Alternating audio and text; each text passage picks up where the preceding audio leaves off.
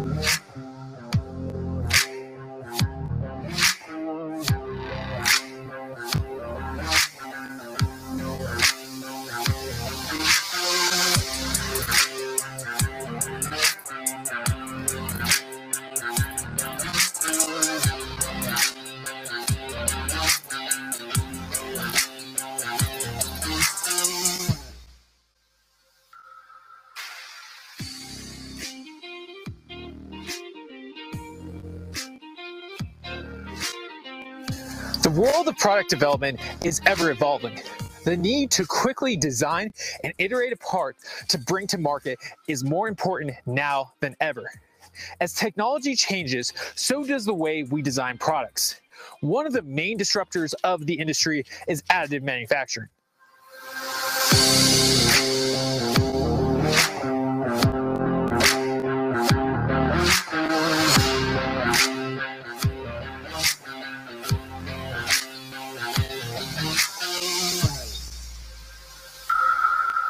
So you might ask, why am I standing here on the side of a mountain right now? Well, for one, it's a beautiful day to be out on the slopes. But I'm also in field product testing a brand new pair of snowboard bindings that we recently designed and printed. And this upcoming hour, we'll take you through this product's entire journey from start to finish, where we'll scan an old pair of snowboard bindings, use SOLIDWORKS to design a new pair off of the old pair, test print some iterations and see what works and doesn't, and then finalize a design, print them out, vapor smooth them, and finally have some fun on the slopes testing them out in person. So with that, I'm actually going to strap back into my board and meet Brandon down in the studio to begin this webinar. Good morning, everyone, and thanks for taking some time out of your day to attend this webinar. My name is Brandon Brown. And on the mountain was Mark Dolinar, and we are both 3D printing application engineers at Hawk Ridge Systems. At Hawk Ridge Systems, we provide designers, engineers, and manufacturers with everything they need to take their designs from simple concepts to end-use products. We have locations across the country in 20 unique office regions with a large staff of experienced engineers on call to help you ensure that you get the most out of the solutions we provide. You may know Hawk Ridge Systems as a SolidWorks reseller primarily, but we offer much more than software. Our additive manufacturing solutions include fused filament fabrication, continuous filament fabrication, and multi-jet fusion 3D printers produced by our partners Markforged and HP. A few weeks ago, Mark and I were brainstorming ideas of how to best utilize these printers. So Mark, how was your day on the mountain? You know what, it was great. The snow rode amazing, but kind of running into an issue. Really? What's going on? Well, my bindings just aren't behaving the way I expect them to. Oh, that's kind of unfortunate. Yeah, on some of the steeper sections, they're just not stiff enough to instill confidence to actually charge hard. Huh. Have you tried anything else? Any other bindings? Well, I've been looking around. I just haven't found any on the market I really like. Man, we both have mechanical engineering degrees. We could take a stab at building another pair of bindings. It's not a bad idea. We have the knowledge and we have the tools. We have access to some pretty impressive tools, in all honesty. I think we could get this done. Let's give it a go. Let's do it. With that, an idea was born. We have access to printers that are capable of creating high-quality, end-use parts in full color with a myriad of material options. What better way to utilize these machines than to create our own designs? But instead of just designing a one-off pair of snowboard bindings, we wanted to act as if we were a brand new company coming to market. This meant that we wouldn't have limited resources for testing and a short period of time to get our product on store shelves. In a scenario like this, it's easy to overlook additive manufacturing and revert to traditional manufacturing techniques like injection molding. However, even though a pair of bindings would ultimately be injection molded, printing our bindings to reflect the final design will save a lot of time. Instead of tying up limited resources and expensive molds and tools, we decided to bridge the gap between prototyping and mass production with the help of additive manufacturing. This will free up cash flow in our new company while also giving us the flexibility to change our designs if needed to fix any issues that might arise. Today, we will cover the entire process from idea to finished part. How was the test run? You know what? It went amazing. I'm more than impressed with how these bindings performed. They're extremely stiff and responsive on the steeper sections, while also giving me the flex to absorb some of the bigger impacts. What types of terrain were you taking this down? Well, initially, I was a little hesitant, and I started off with some blues just to become a little bit familiar with the bindings. Once I found no problems, I actually began to upgrade the runs, and I eventually began to take them down some double blacks and even hit a few hips. You took those down double blacks? Yeah, it's truly amazing the kind of parts that come off of these HP printers. They behave just like injection molded parts, but without the design constraints you would typically have with injection molding. Do you think these need any more work, or can we start selling them? No, honestly, they more than exceed my expectations. And we'll show some riding footage at the end of this webinar of me on the mountain with these actual bindings. I'm sure the audience would absolutely love to see that, but I'm sure they're also thinking, how did we pull this off? How did we produce these bindings? Well, let's show them the journey as to how these bindings came to be. The first thing we needed to determine were the bindings characteristics. Being that I'm a skier and Mark is a boarder, we'll let him describe the characteristics of the bindings. The characteristics of a pair of snowboard bindings are critical. Right now, I'm standing on the side of an extremely steep slope, and I need these bindings to perform up to par.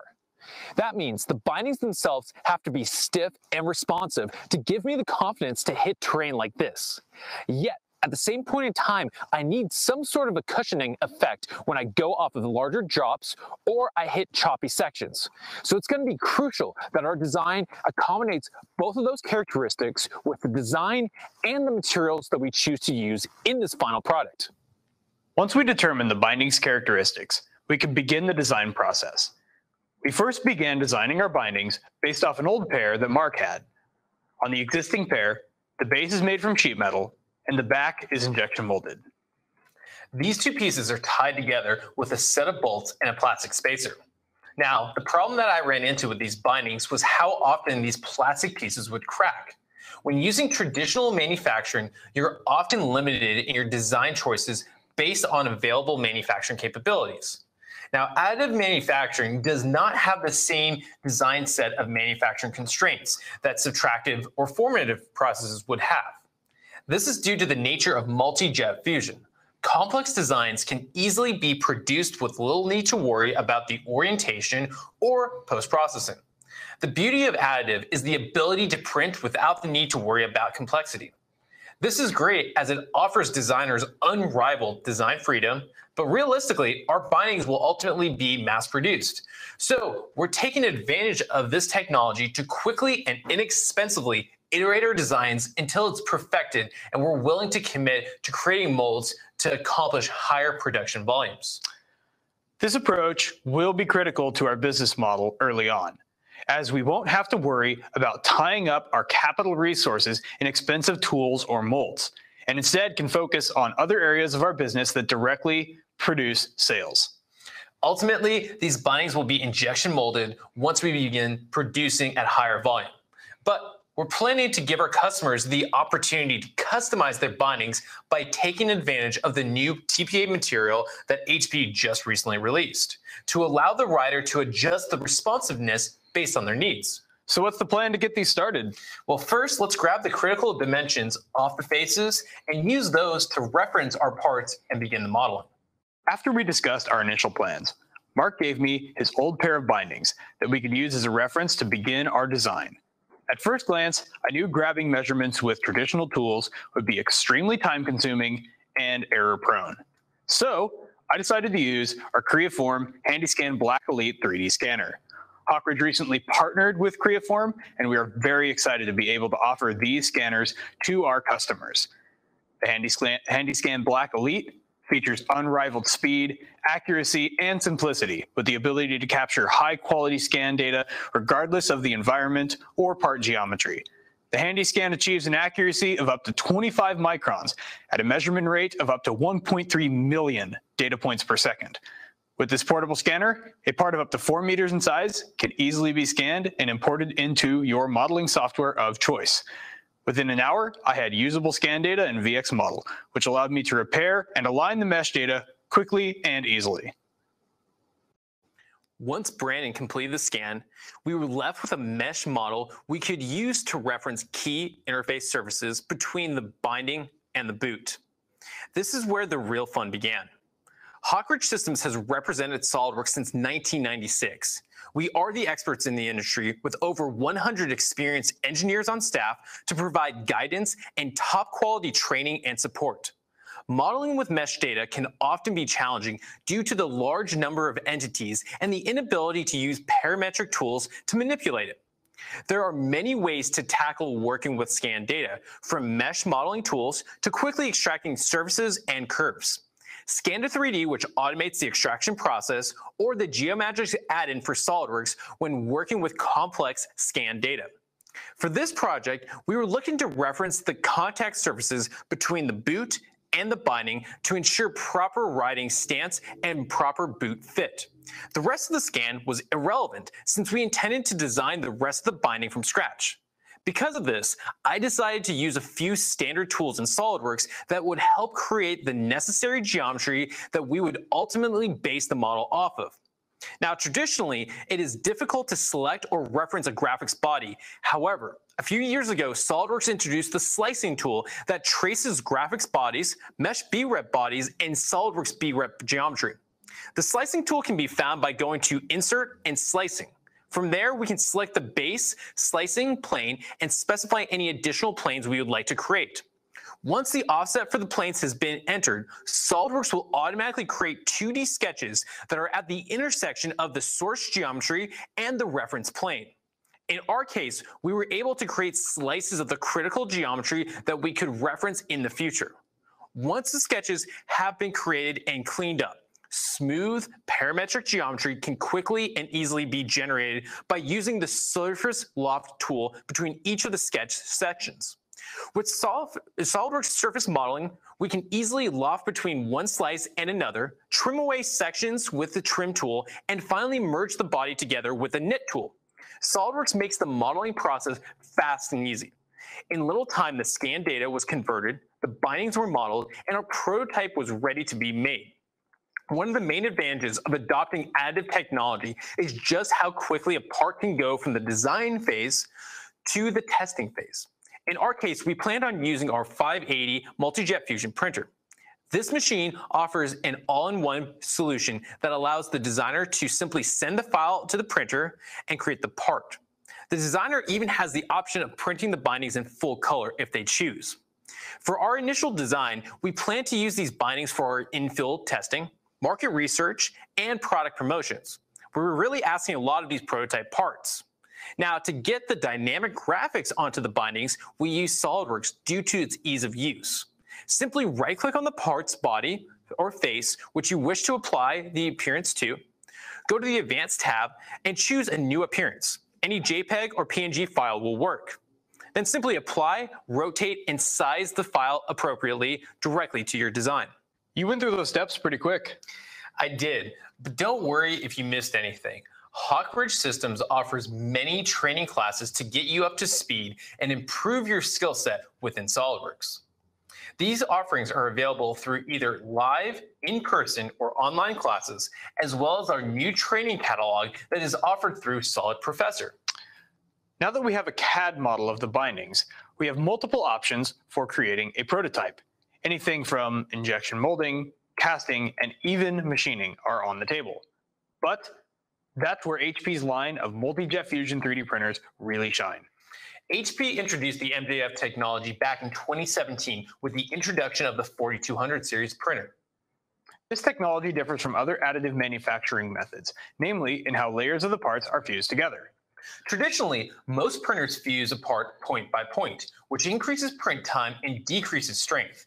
However, HP's MJF parts are fused sheet by sheet, all at once, allowing these parts to obtain almost isotropic characteristics. Another advantage of printing with a powder bed method like MJF is the ability to print without being constrained by support material. Just like with snow, a large mass can be supported above a volume of tiny, loose particles. The printers work by first depositing a thin layer of powder directly over the build platform in 80-micron layers.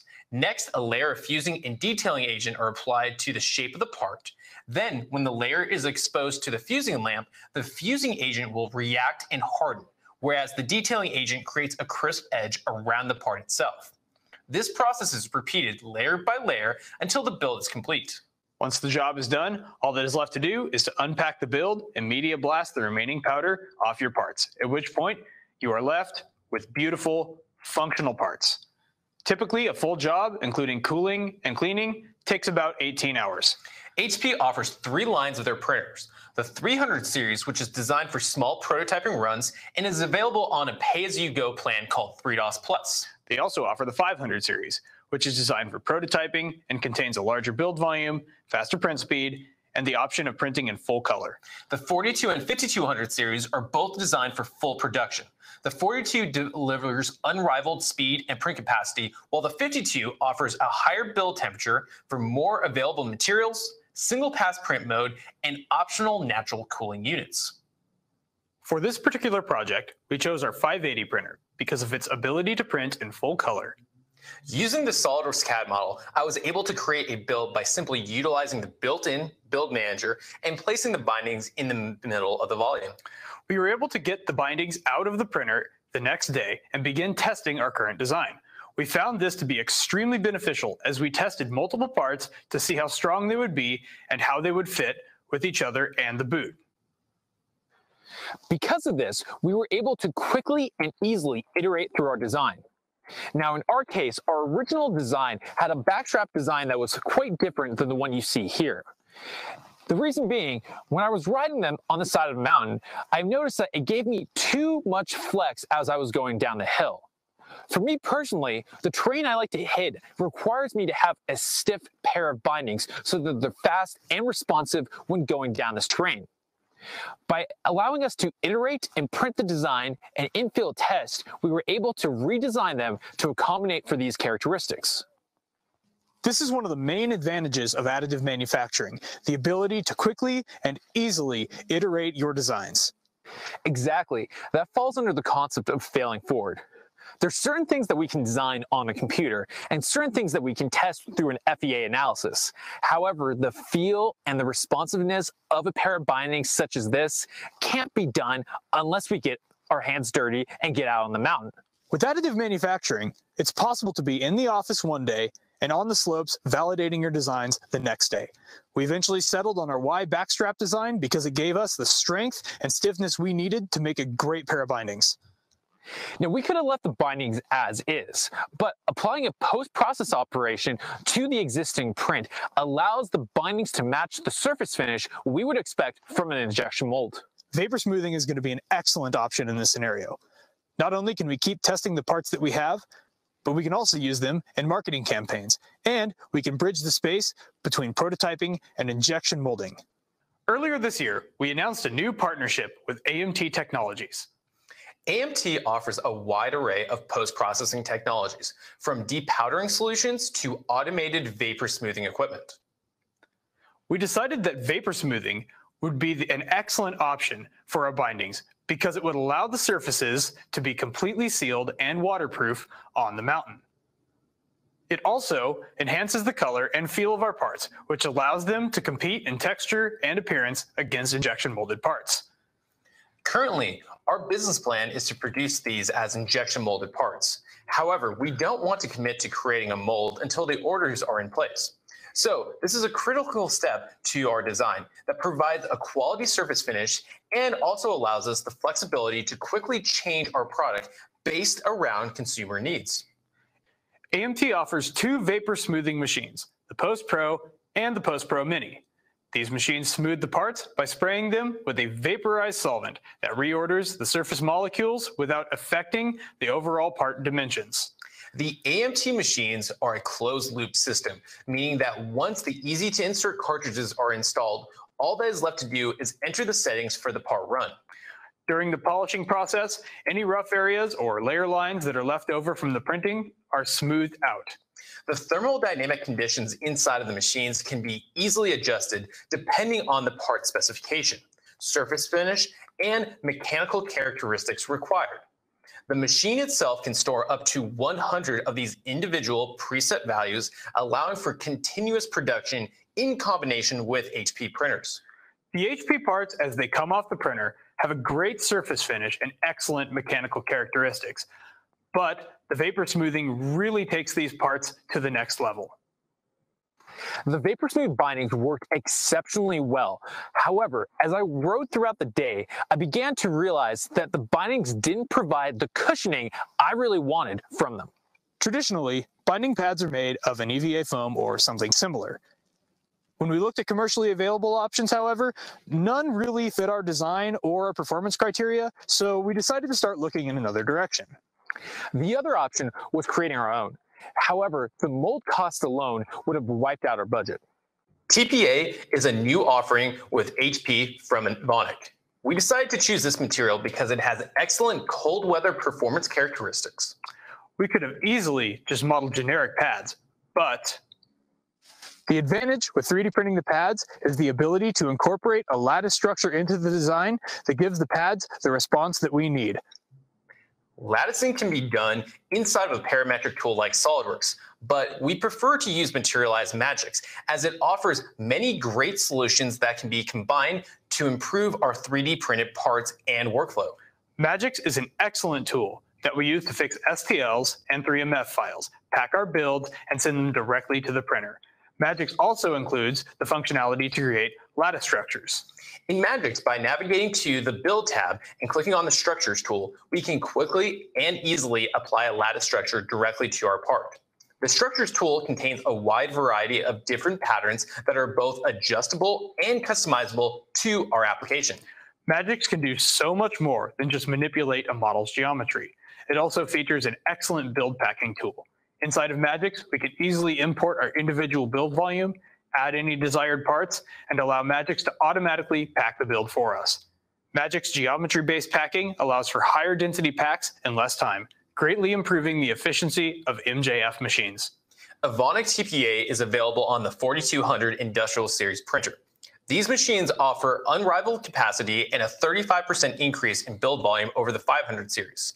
And not only that, but they're designed to run continuously with a removable build unit that allows one print to complete and the next to start in a matter of minutes, enabling production rates that begin to compete with injection molding. Working with TPA is slightly different than working with PA12. While the parts are both packed in powder, PA12 parts are unpacked cool, while TPA parts are unpacked while they are still warm. Once the parts were unpacked, we had flexible and responsive TPA parts that were ready to be installed on our bindings. This brings up a great question that is often asked when dealing with additive technology. How do we combine different parts? Well, in some cases, we may need to split a part up due to the size or geometry limitations of the machine. Or in our case, when we're using two different types of materials. There are multiple options for joining parts, from interference fits, joinery like you'd see in woodworking, fasteners, or even adhesives. In our case, we went with adhesives since they are easy to use with higher production volumes, they're lighter, and easy to install. There are multiple adhesive options that will work well in this application, including epoxy and Loctite 3D adhesive. In our testing, we found the E6000 adhesive to be more than capable of holding the pads in place. Once we had the pads in place, all that was left to do was ride.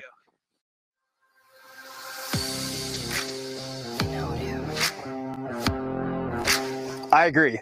Let's ride.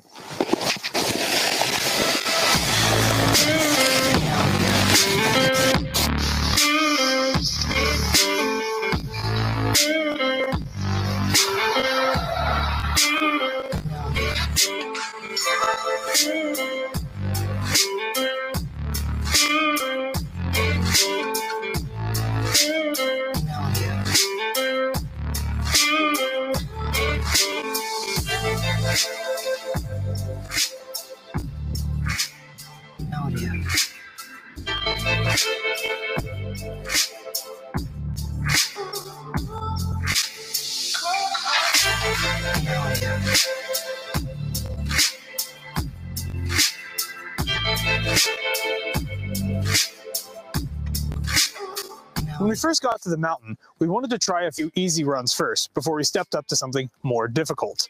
I followed closely behind Mark to ensure that the bindings were performing as expected and that nothing was going wrong. Initially, I was a bit nervous to take these bindings down the mountain.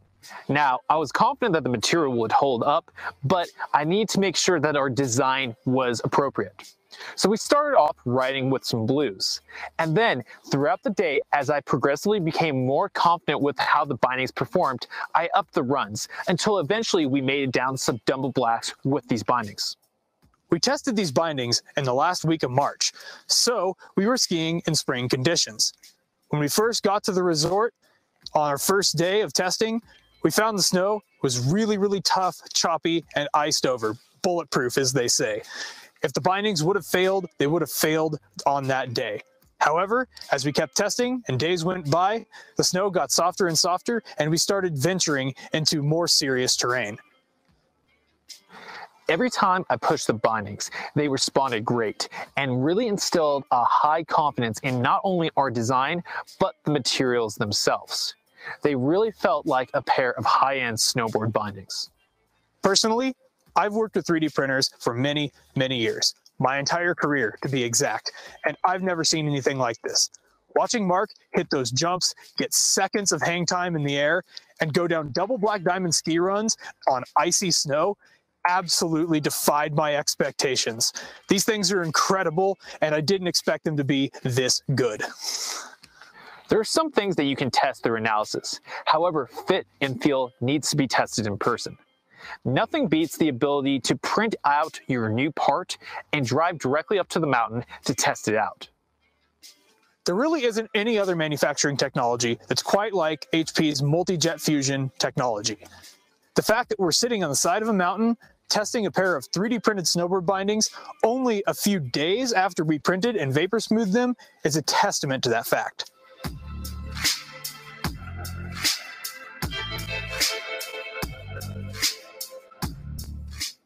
Can you believe how fast we were able to create a working part from our idea? No, in all honesty, I still cannot believe this. Even just a few years ago, this would not have been possible. You're right. And these aren't just a pair of visual prototypes. I rode these hard and they showed no signs of letting up. You did. And that snow was tough. It was really heavy and choppy. So these bindings really took a beating. They really did. And we rode multiple days on them. I wouldn't hesitate to keep riding them the rest of the season. We don't want to hide anything. So what you see now are the bindings after multiple days of riding. The color held up phenomenally, and we received numerous compliments on the design. The TPA outperformed our expectations as well. Adding the lattice structure to these pads really helped to create a cushioning effect, and the pads are no worse for the wear. The parts themselves are showing no signs of failure, and Mark was not gentle with them in the slightest. No, I wasn't. And towards the end, they felt just like a pair of regular bindings you'd grab off the shelf. Being that we built these so quickly, what do you think we should design next, Mark? You know, honestly, I think the sky's the limit. With the freedom to design and print a part that's held up this well, it really opens the doors for all sorts of designs. Can you imagine what our customers would build if they had access to this technology in-house? No, but I bet they could. The world of product design is rapidly changing, and the technology solutions provided by Hawk Ridge Systems is fueling that change. In this webinar, we covered 3D scanning with Creaform 3D scanners, CAD modeling with SOLIDWORKS, 3D printing with HP, texturing with Materialize, and post-processing with AMT. Hawk Ridge Systems provides all the necessary tools to take your idea to market. If you're interested in learning more about any of these technologies, click on the link below. I think there's a few hours left today. You want to get some more test turns in? Sure do. Let's go do it.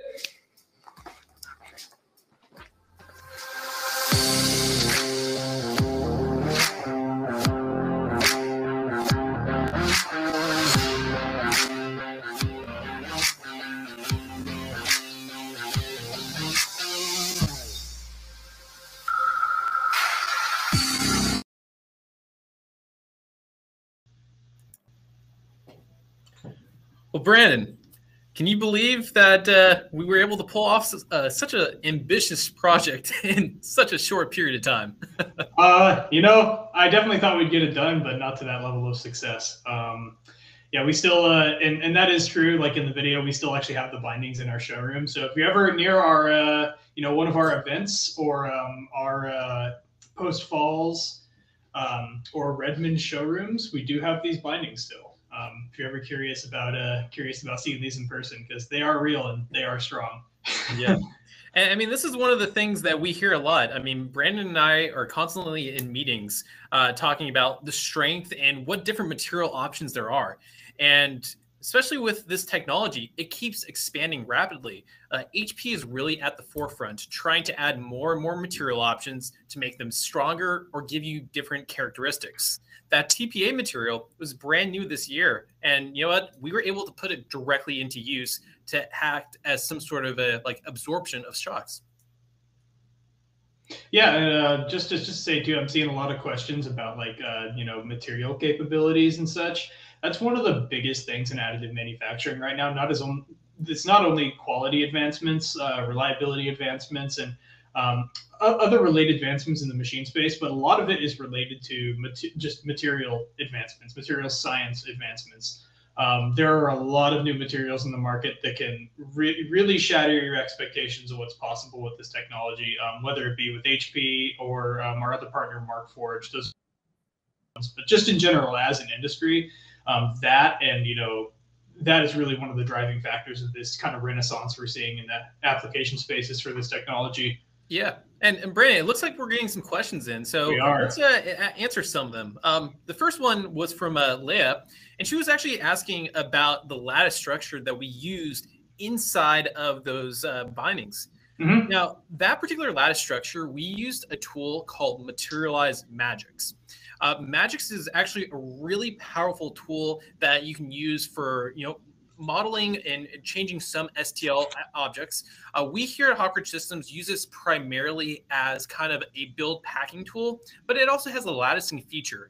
Basically, the way we were able to use it is we were able to put a solid body inside, say what the lattice structure was, and it automatically generated it for us.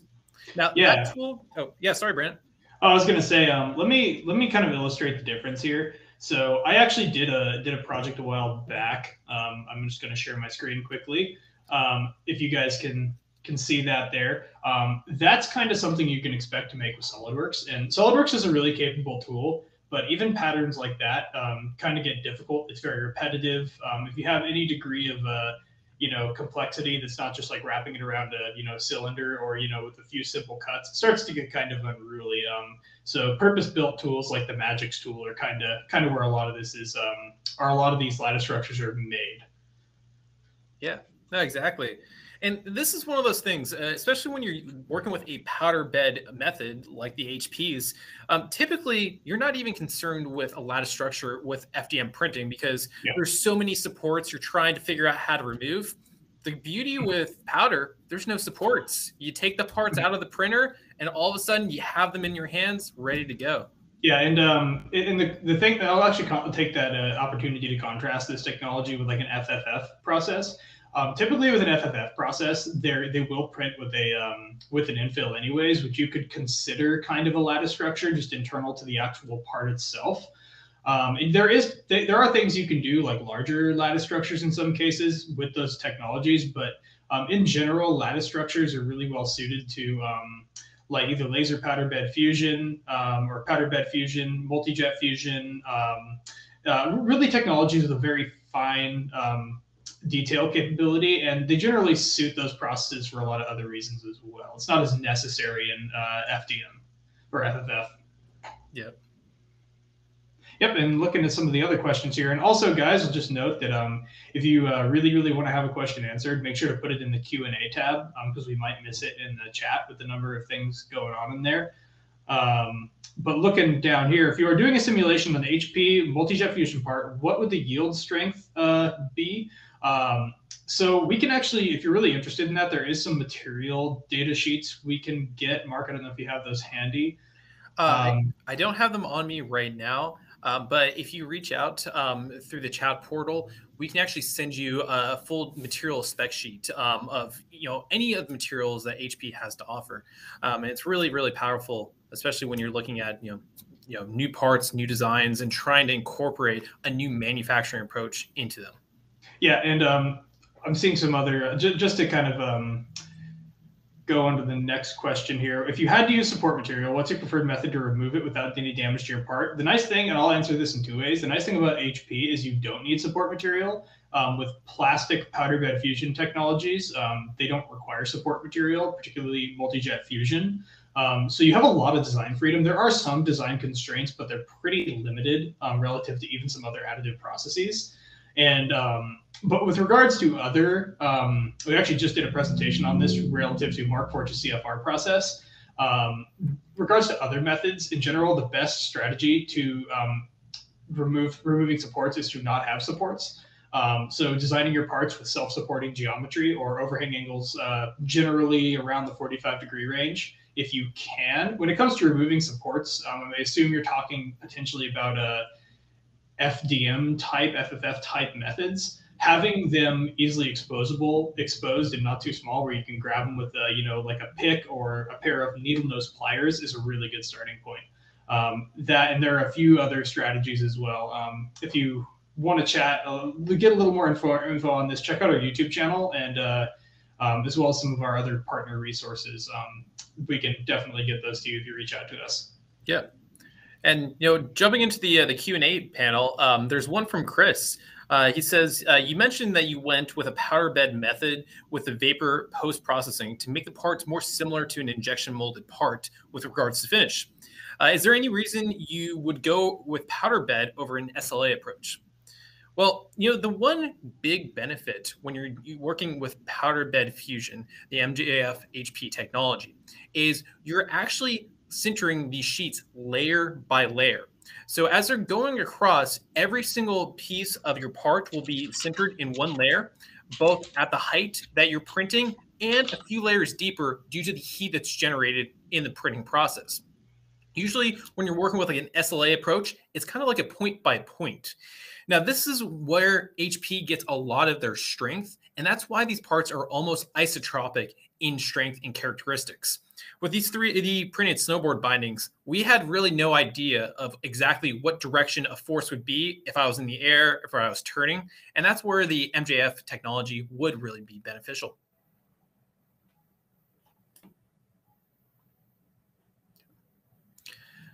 Oh, I think we lost your audio, Brandon.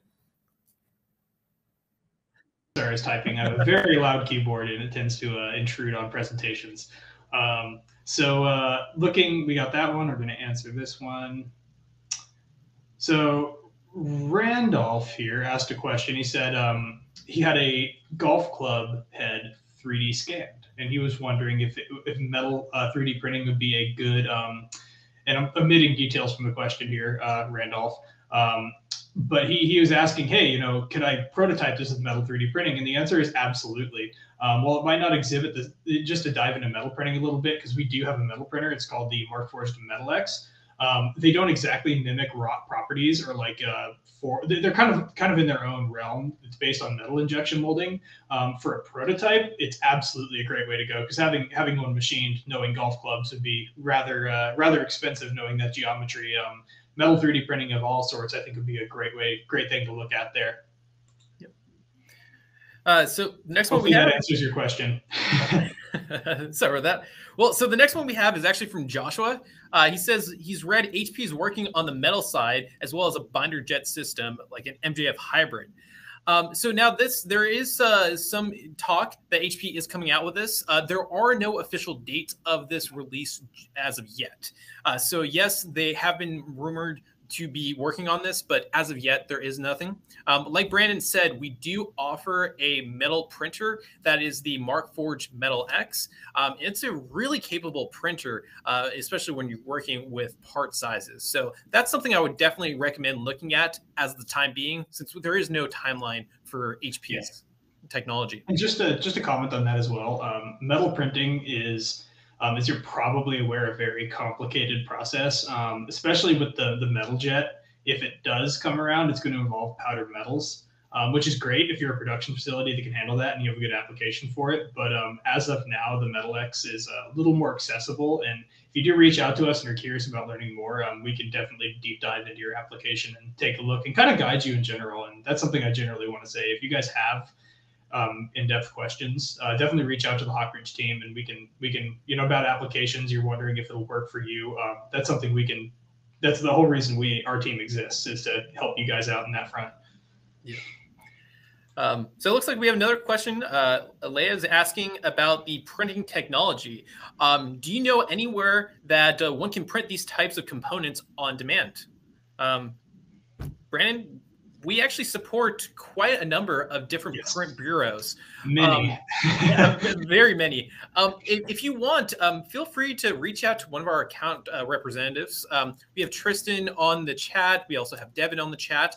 Both of them are a great deal of resources, and they can point you to a print bureau that's nearby in order to print these components. Yeah, you're correct. Some of these printers do cost quite a bit of money. If you only want one or two parts, it makes a lot of sense to go to a print bureau to get those parts created. Yep, and another thing here before we go on, because I kind of noticed that we are coming up on the end of our presentation. I just wanted to mention to you guys that there's an ending general session here in the next like 2 minutes. You guys might want to start jumping over to that. You'll have about 10 minutes. I'm going to actually post the video series that we did for this called Design Print Ride in the chat here really fast, so you guys can see the in-depth videos of each of these technologies. A few of them are already in there, but it's a playlist on YouTube you guys can get into, and it should answer a lot of these questions about these products. It's like a deep dive on each specific section of the process. Just dropped it in the chat for you guys there. Other than that, we have about a minute till it ends. We'll answer a few more questions, but as you guys start to leave, thank you so much for coming to this. We really enjoyed showing this to you, and hope you all have a great day. With that being said, let's keep answering questions until we're kicked out. So, Brandon, it looks like at the moment we should be caught up on questions itself. But yeah, I mean, was there anything that you really learned from this project as a whole when we were, going from designing to printing a brand new part? I mean, this sounds cliche, but how capable some of this is. I mean, I've worked on some kind of, hairy applications that are a little more like, okay, we're definitely pushing the boundaries of this technology, but this is definitely up there with those. And it was a lot of fun to work on. What about you, Mark? Yeah, no, I think it's the same boat. I mean, the one big takeaway when we were first pitching this, both of us thought we were just going to write a couple of blues and, kind of see how the bindings would work. Do a video. A video, like 3 minutes, 5 minutes. Yeah, I mean, I was actually blown away by just how strong the material actually was. I mean, we were, constantly testing and going a little bit harder and harder. And, eventually, we were pretty confident just writing the bindings as normal bindings, which is amazing to say with a 3D printed part. Absolutely. And looks like we're about to end the presentation here in about 10 seconds. So again, wanted to thank you all for coming, and hope you enjoy the rest of the conference and the rest of the day.